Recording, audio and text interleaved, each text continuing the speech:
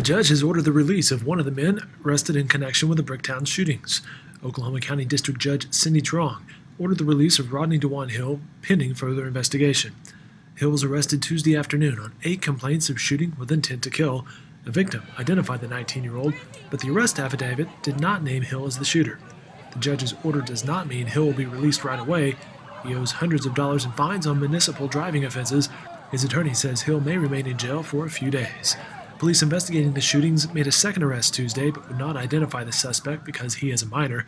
The suspect is listed in jail records as 16-year-old Avery Eugene Myers. The records also list the last name of Myers as an alias. Stay with NewsOK.com for more updates.